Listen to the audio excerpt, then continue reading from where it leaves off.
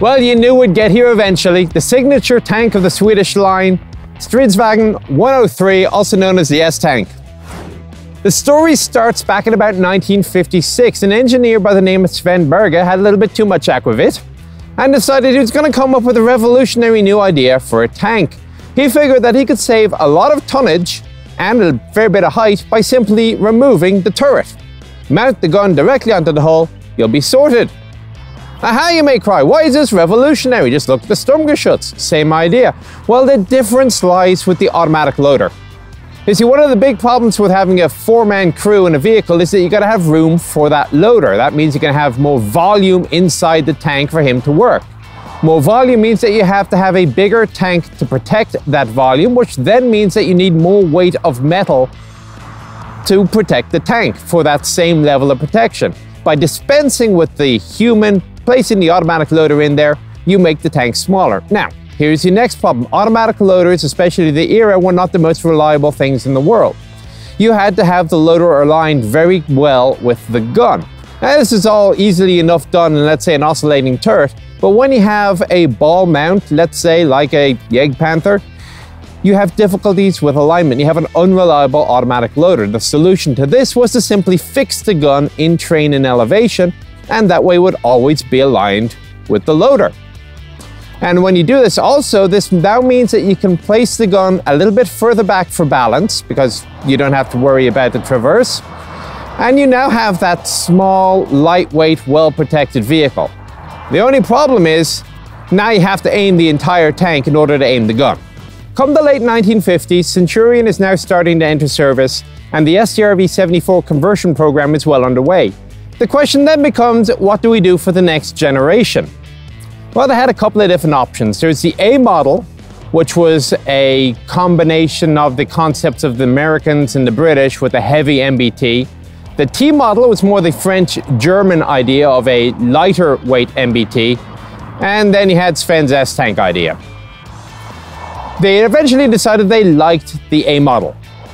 However, the S-Tank seemed interesting enough and worthy of further development, so they decided to give it a bit of a go and see what they made of it. So they took an old M4A4 hull that they happened to have lying around, and they used that for steering trials. When that passed, they went on to a Kranwagen, and that was used for steering and elevation. This also passed. So they decided then to build two prototype tanks, S1 and S2, in 1959. Even before they had been built, they then ordered a pre-production series of 10 vehicles known as Series 0. They were produced by 1963, trials passed, and so the S-Tank was ordered into production. The first of the 70 were delivered to the Swedish Army in 1967, and development went on as far as the C model, such as the one that we have here at Arsenal today.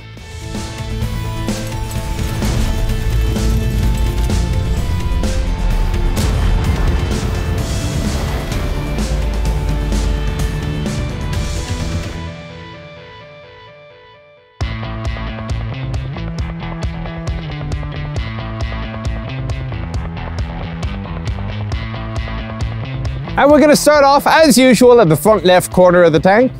You do see the large box here for the twin 7.62mm machine guns on the heavily sloped glacis. We'll have a look at the machine guns in a little bit. The glacis plate, 12 degrees from horizontal, well, at least as long as the tank is level, which is another matter we'll get to, and 4 centimeters thick. Down below, it's 5 centimeters thick, but the angle is a little bit steeper. However, you did have the advantage of the bulldozer blade on some tanks, which would increase the relative protection. The blade did mean that you could scrape your own fighting position out, or at least those of your platoon mates. Headlights. There was a service light here and an infrared light would have gone here. It has been removed from the vehicle. Hidden cunningly underneath the anti-slip coating are the mounting points for the anti-heat round fencing. Now, there are little plastic lugs in here that you hammer out, but these things were a military secret until 1992, which is why a lot of times you just couldn't see it was there. We come forward onto the gun. The gun, of course, sticks out a little bit in front of the hull. And I've thought this was a bit of a problem, because if you go into a ditch in a regular conventional turreted tank, you just turn the gun off to one side, you can go into the ditch and out the other end. You try that in this, and you're just going to go nose in and get dirt up the gun tube, which is probably a bad thing. Now, this is apparently a concept which had not gotten past the original designers. If you look at some of the very early drawings of the S-Tank concept, you can see there is actually a protective bar underneath it. Apparently, they decided that simply driver training was sufficient to avoid the problem. A gun support. The gun is not actually physically mounted to the support. It is just there to stop it rattling around rather a lot. It does recoil after all. Behind it, this shroud here is part of the swimming gear. The canvas screen goes up quite some way. And don't forget, because you have the gun in front of it, you actually have to seal the front of it in order to keep the water out. The tank does only weigh 37 tons. Well, the C model a little bit heavier, it's closer to 41. And if you think about the Shermans at 35, they were swimming quite happily in the calm waters, such as you would find around here. I shall now go under the gun. It's not a problem on this. Usually in most tanks you don't want to go under a gun because it might come down and bonk you on the head. It is not likely to be a concern here. That is your safety tip of the day for working around a tank. Coming a little bit further, we have here a platform. Again, when that screen is up a couple of meters, you gotta have somebody standing up there in order to see which way you're going. Another stowage bin. And then we come around to the side of the tank.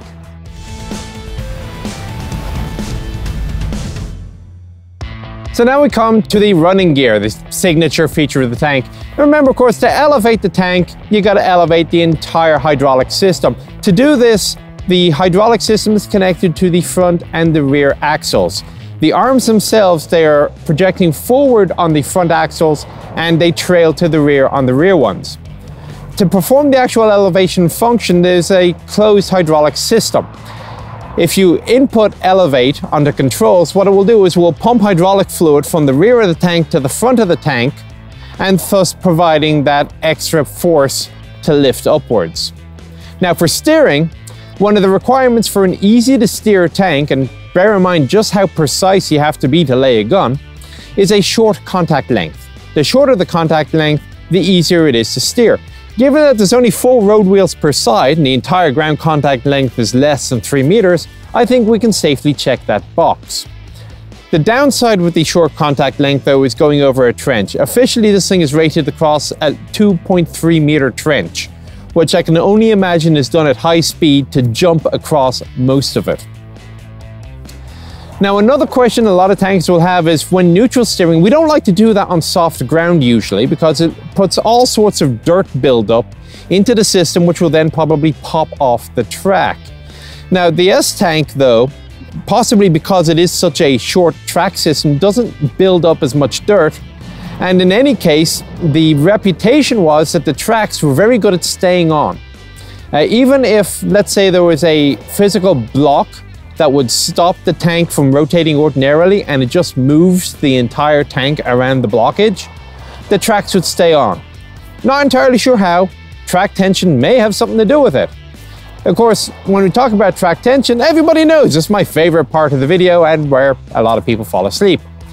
There's no track tension on this tank. You'll be glad to hear. Because the tank will raise or elevate hydraulically, that will apply the tension accordingly. So there's no mucking around with the idler wheel on the tank. Fantastic!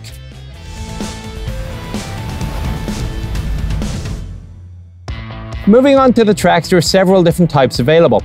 Initially, the tank came with single pin tracks, 670 millimeters wide, 86 links per side. They came in a couple of different varieties. One had wide track pads, one had narrower ones, and they could be unbolted, perhaps if you're especially running on ice or other terrain that the rubber wasn't so great at. By the 1970s, though, the track had been changed out to this dual pin deal system with the end connectors, very similar to what is found on, say, a Leopard 2 today. To do this, though, they reduced the tracks by a number so there were only 61 links per side. This also necessitated changing out the sprocket wheel for one that had fewer, wider spaced teeth. So as I come back up again, covering the gap between the 4 road wheel pairs and the upper hull, you do have on the C model only the additional fuel cans. 198 liters of fuel per side, and they do perform an admirable secondary function as additional armour. Indeed, I've just been informed that in some tests, heat rounds would defuse when they impacted the soft jerry cans with fuel inside. Now, a lot of times, again, I'll bring it up, people will say, hey, what's the issue with having fuel on the outside of a tank? It's a hazard, it'll burn, the tank will catch fire when it's hit. Well, no, it's not. What's going to happen is that there's going to be a couple of holes in the fuel tank, the fuel will fall to the ground, and if it's going to burn, it'll burn on the ground. The tank will drive on quite happy. Behind it is 3 centimeters of armour, vertical. Up on the upper slope, 3 centimeters at the front, 2 centimeters at the back. But behind that 2 centimeters of slope is the fuel tank, and then there's an additional 3 centimeters surrounding the crew compartment. As we move forwards, we do have this clamp here. This is for the swimming screen, and it goes around the gun to seal the water out. And then, of course, we get back to the gun at the front. Now, one other thing that comes to mind is that it was possible by the 1980s to put mine rollers on the front of the tank. It would replace the bulldozer. Now, when you do a mine clearing operation with a conventional tank, usually what you will do is you will spin the turret off to the side to protect the gun. If the mine blows up because of the roller, the gun is safe. Obviously, you can't do that on this tank. Is it a problem? Well, evidently the Swedish didn't think so. At the back left of the tank, we do see the exhaust pipe for the diesel engine. Now, you'll see also that the tail light is right behind the exhaust pipe and it's become completely sooted over. These attachment points here will be used to mount ducting, which will bring the exhaust down, performs a couple of roles. Firstly, it keeps your tail light clean. Secondly, it reduces the smoke signature, with the big plume of black smoke saying, hey everybody, there's a tank hiding here. And remember, the tank has to have its engine running in order to aim the gun. This little screen here performs a similar function. It ducts the exhaust for the turbine engine when the swimming screen is up. So that's it for this. Let's go to the back of the tank.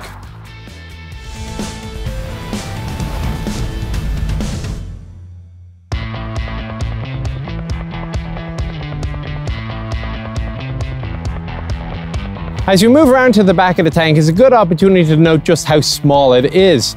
I'm taller than the hull. Now, okay, you got the cupola, machine gun, whatever, adding to the signature, but this is a small vehicle in terms of height. Further, because there is no necessity to have a raised roof to allow the gun breech to elevate when the gun depresses, it means that the gun can be mounted very close to the roof of the vehicle. So from the front, when presenting a hull down position, there's only about 1 foot 3 inches between the gun and the sight. If you compare that to a conventional tank, say Centurion of the era, that's somewhere just over 2 feet. All right, so let's now move down underneath the 2 stowage bins. In this case, we got an old metal one and the new plastic one, and come back and we can see where the ammunition is loaded. Now, first thing I'm gonna have to introduce you to is the universal tool. We ran across something a bit like this on the Soviet tanks as well. This is basically the key to the tank. The Swedish, they call it a klant, which loosely translates into American as a person who is an oxygen thief. Nobody's entirely sure why, but it's another of those cases that the official name is never used. There are 2 ammunition compartments. The right-hand side is 25 rounds, the left-hand side is 20 with an additional 5 manual load. Now, you can't split up the 2 different types of ammunition on the same side. So one side has to be all AP, the other side has to be all HE. If you want to carry more AP or more HE, that is selectable. There's a little toggle switch that is used. All right, so let's open it up and have a look inside.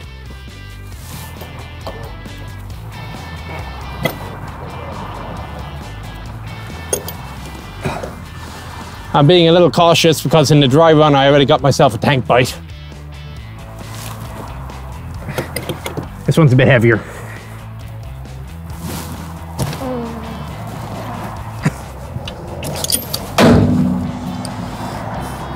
One, 2, 3, 4, 5, 6, 7, 8, 9, 10. Okay, I'm good.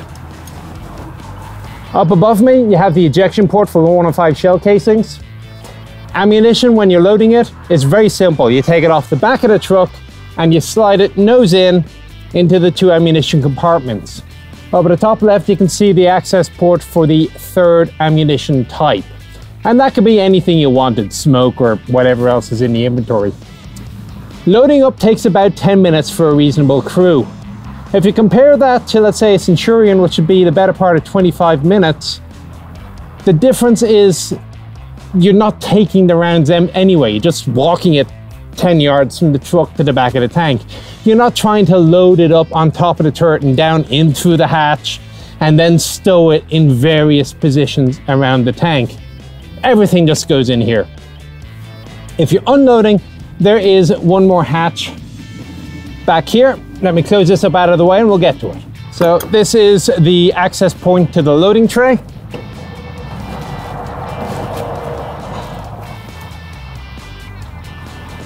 It is through here that ammunition will be unloaded if you didn't want to fire it out the other end of the gun. The loading tray itself is a lifting system, so the ammunition to be fired gets cycled onto the tray, lifted up behind the 105, then it comes down ready to receive the next round. The cycle takes about 2.5 to 3 seconds to complete. It's pretty fast.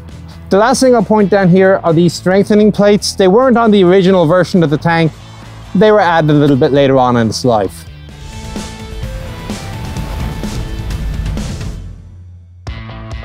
As you start looking at the deck of the tank with the hatches closed, we'll start off with the machine gun box here. And it opens up and forward. You can see side by side the two machine gun ports. The two machine guns were basically 7.62mm FN mags, locally termed, and they were fired alternately. Every time you push the fire button, the other machine gun would fire. They had 500 rounds apiece. Now, the catch with having the twin MGs forward and outside of the cabin is if there was any problem with the gun that could not be rectified by a simple recock, or if it simply ran out of ammo, somebody had to get out of the tank, come forward and deal with the problem. Move around, the spent link will come out the side and is directed forward down the slope. These ribs had several effects. One was it actually added to the protection of the vehicle by adding additional metal through which a round had to penetrate. Another advantage is it stops ricochets of small arms from flying up along the slope into the optics of the driver gunner or the commander. And the third advantage is that you don't fall off the tank. You got a pretty good grip, and in fact there's anti-slip coating all over the place. Good call there. Moving further to the rear, you do have the periscopes for the driver gunner and the commander. There is an external AA mount for the machine gun, so you can dismount it from the cupola mount and simply mount it on there to be fired from the open position. Two lyra launchers. So although the tank was equipped for infrared driving, it was not equipped for night fighting. And they believed in the concept of flare illumination, initially fired from 84mm Carl Gustavs, and then later the tank came with its own flare illumination. Now if you think about it, the ability of tanks of the time to fight at night by passive infrared was pretty limited, only a few hundred meters. Active infrared or spotlights, well, that came with its own problems. So lobbing a flare 1,500 yards actually probably wasn't all that bad an idea.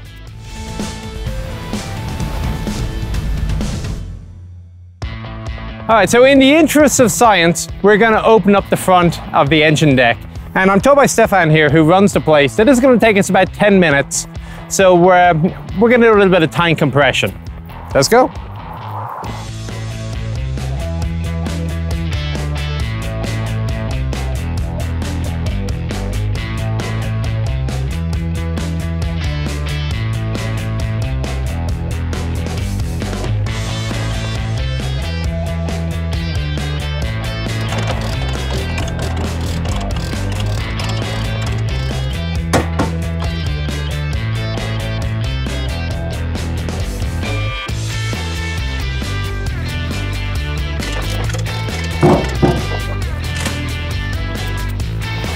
Done.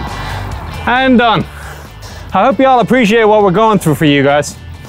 All right, so now we've opened up the deck. It's nice and warm, relaxing.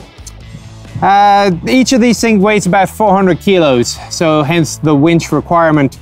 And you'll note we only undid a couple of bolts before we opened it up. Well, of course, in real service conditions, each and every one of these bolt holes would be occupied by a bolt. 2 engines in the tank and 2 transmissions. Most power packs are happy with 1 and 1. Left side is always the turbine, the right side would be the internal combustion engine. Now initially the turbine was a Boeing Model 502.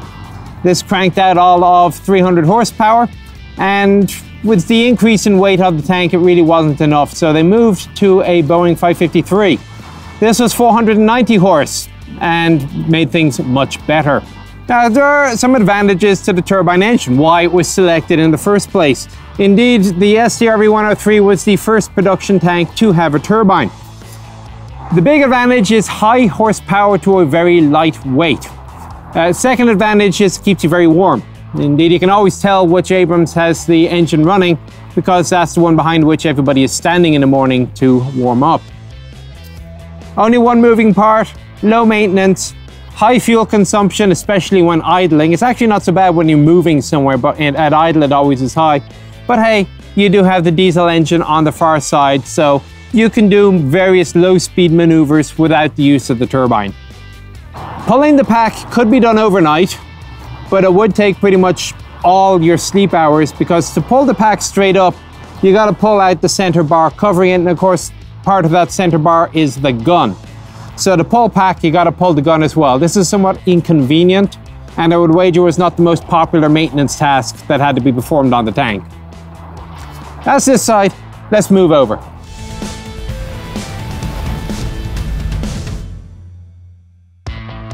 So now we move it on to the right side. I'll take advantage of the opportunity to point out that this whole lifting the engine deck thing is not necessary for routine checks and services. You can see the 3 access points here which correspond with the checkpoints in the engine and hydraulic system. And all you do is simply you wake up in the morning, you want to check that all the oil hasn't fallen at the bottom of the tank. Unscrew the 3 ports, unscrew the access points here. That's all you need to do. It's not as bad as you might initially think.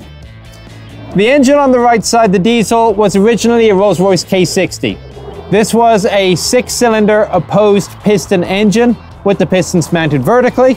This meant they had a very narrow structure, which is great considering you got the gun and the turbine on the far side. It was a multi-fuel engine, 6.57 litres, and it cranked out 240 horsepower. Now, by the time the C model came along, it was also time to upgrade the diesel. So they replaced the K60 with a Detroit diesel 6V53T. This was a simple straight 6, cranked out 290 horsepower, about 5.16 litres capacity. Combine that with the turbine and you're now cranking out approximately 780 horsepower to haul the 41-ton tank along at a reasonable 50 kilometers an hour. Outputs for the engines go to 2 different places. Both the diesel and the turbine are connected to the transfer case at the front of the tank, which then drives the sprockets. There is another output that goes to the hydraulic system at the rear of the tank. This is used both for elevation and through another power transfer forward to the steering system. As we move back to the rear of the tank, on the roof you can see additional flares for the lyra launchers are mounted on top of the driver gunner / rear driver's hatch. The hatch slides forwards and backwards, and in addition to the full open, can also be in an open protected and then closed position. I do like the safety feature that they've added to the back here to stop the driver getting decapitated. The lyras themselves are adjustable by range. You simply release a latch and you can crank it forwards and backwards. The reason you might want to send it all the way back is because this allows you access to the breech. Lift it up and you can see the breech block vertically sliding directly beneath you here.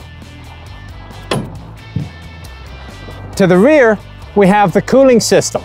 Intake up front and exhaust down towards the rear. Finally, the 2 fuel tanks. Well, 2 points for the fuel tanks. You can see the caps, one on each side. There are 960 litres carried in the tank, 110 of which are in the very, very front of the vehicle. Gotta put that narrow point to use, otherwise it would be wasted space. The rest on the two side tanks. Consumption, about 4.5 litres to the mile when you're running both engines at give or take 35 kilometers an hour. That's pretty much it for the exterior. So in part 2, we'll be back to see the inside.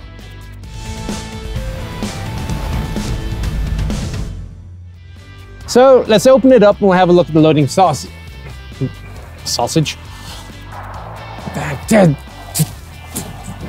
There's a guy skiing on roller skates. I kid you not, he's skiing. Anyway, as we continue to go around the side, we do things.